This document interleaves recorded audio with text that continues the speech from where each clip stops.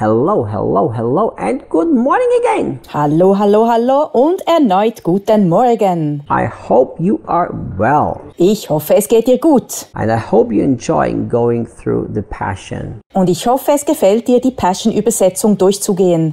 Well, we haven't had a single bad feedbacks, but a lot of good ones. Wir hatten bisher kein einziges schlechtes Feedback, aber viele gute. So we continue. Deshalb machen wir weiter. In fact, somebody recently from Austria sent me a message Kürzlich schickte mir jemand aus Österreich eine Nachricht, that to do this, to go through the Passion step by step, has been life-changing. dass es lebensverändernd ist, Schritt für Schritt durch die Passion zu gehen. Let's go to verse 5. Lass uns zu Vers 5 gehen. I would be delighted if you all spoke in tongues. Ich würde mich sehr freuen, wenn ihr alle in Sprachen reden würdet. Listen. Hör zu! If Paul says, I would be delighted if you all spoke in tongues, that means every Christian is supposed to speak in tongues. Wenn Paulus sagt, ich würde mich sehr freuen, wenn ihr alle in Sprachen reden würdet, bedeutet das, dass jeder Christ in Sprachen reden sollte. Because he's saying that inspired by the Holy Spirit. Denn er sagt das vom Heiligen Geist inspiriert. So God wants everyone to speak in tongues. Gott möchte also, dass jeder in Sprachen redet. And here's another but. Und jetzt kommt ein weiteres Aber.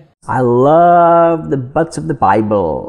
Ich liebe die Aber in der Bibel. But I desire even more that you impart prophetic revelation to others. Aber ich sehne mich noch mehr danach, dass ihr anderen prophetische Offenbarung weitergebt. While you're supposed to really desire to speak in tongues, Obwohl du dich wirklich danach sehnen sollst, in Sprachen zu reden, you are supposed to desire even more that you prophesy to other people. sollst du dich noch mehr danach ausstrecken, prophetische Worte weiterzugeben. Isn't that incredible? Ist das nicht wunderbar? Why would Paul make such a distinction? Warum macht Paulus solch eine Unterscheidung? I tell you what. Ich sage dir warum. Look what he says. Schau, was er sagt. Greater gain comes to the one who prophesies than the one who speaks in tongues. Wer prophetisch redet, ist von größerem Nutzen als der in Sprachen redet. Unless there is interpretation so that it builds up the entire church. Es sei denn, es gibt eine Auslegung, damit die ganze Gemeinde erbaut wird. So, of course, if it's greater gain to speak, to prophesy, then Paul wants everybody to prophesy, so does God. Wenn es ein größerer Nutzen ist zu Weissagen, dann will Paulus natürlich, dass alle Weissagen und Gott tut das ebenso.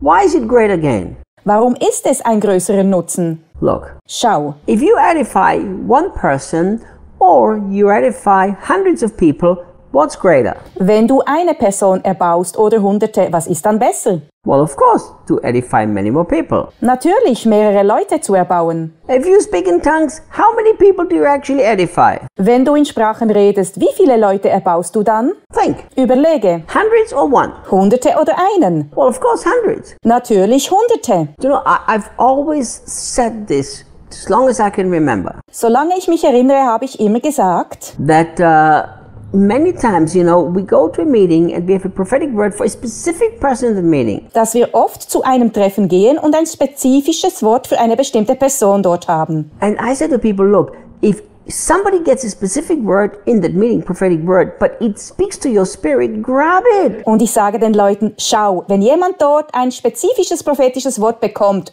und es spricht zu deinem Geist, dann ergreife es. You know, so many times we've limited God, Wir schränken Gott oft ein, and we mustn't do that. aber das dürfen wir nicht tun. Because God cannot be put in a box and he can't be limited like that. Denn Gott kann nicht in eine Box gesteckt und so limitiert werden. You know, I've seen that so many times God speaks specifically to Karen, who is in the meeting, and in the very back there's Mr. Smith, and the same word touches him and he grabs it and God actually makes it happen. Ich habe das so oft erlebt, dass Gott speziell zu Karin spricht und hinten im Raum ist Herr Schmidt und dasselbe Wort berührt ihn, er ergreift es und Gott bringt es zur Erfüllung. So that's why God is saying that the more that are edified, the more important it becomes. Deshalb sagt Gott, dass je mehr Menschen erbaut werden, desto wichtiger wird etwas. So unless, of course, there's interpretation, because now everybody is built up how we hear the praise to our God. Wenn es natürlich Auslegung gibt, wird jeder erbaut, wenn er das Lob hört, was Gott gegeben wird.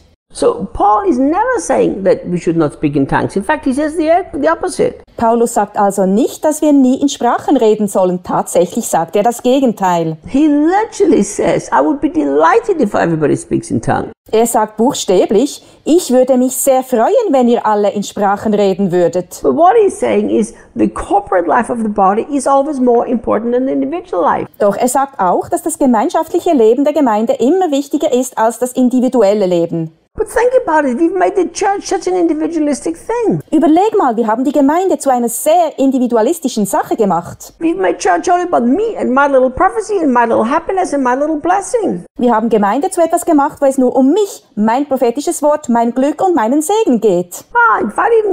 If I went to the meeting and I didn't get blessed, I don't want to go next Sunday. Wenn ich bei einem Treffen war und nicht gesegnet wurde, dann will ich nächsten Sonntag nicht wieder hingehen. You know, we don't even understand that church is not about me, it's about corporate together serving Jesus. Wir haben nicht verstanden, dass es bei Gemeinde nicht um das Mich geht, sondern darum, vereint Jesus zu dienen. And he's literally saying prophecy is that important because it edifies corporately the body. Und er sagt buchstäblich, Prophetie ist so wichtig, weil sie den Leib als Ganzes erbaut. You know, once I understood this, I decided even more to be used in the prophetic. Als ich das verstand, sehnte ich mich noch mehr danach, im prophetischen Gebrauch zu werden. Because suddenly I understood that God cares for his church and the prophetic gift is actually an expression of God's care for the church. Denn plötzlich verstand ich, dass Gott sich um seine Gemeinde kümmert und die prophetische Gabe eigentlich ein Ausdruck der Fürsorge Gottes für die Gemeinde ist. You know, for me, I dream of a church where this individualistic culture has completely died. Ich träume von einer Gemeinde, in der die individualistische Kultur völlig gestorben ist. Me, my church building,